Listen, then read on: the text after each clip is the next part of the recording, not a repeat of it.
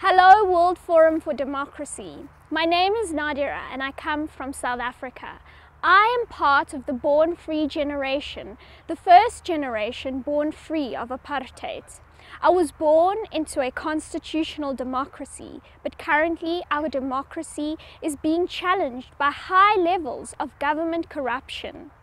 However, the judiciary and more specifically the Constitutional Court have held the executive and legislative branches of government accountable. My hope for a new democracy is to advocate globally for independent judiciaries and more progressive constitutions that hold people in power accountable.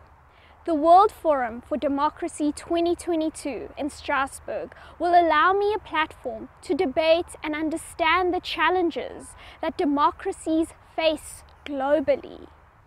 As the youth, our goal is to find solutions to rethinking a new democracy, and the World Forum for Democracy is offering us the platform.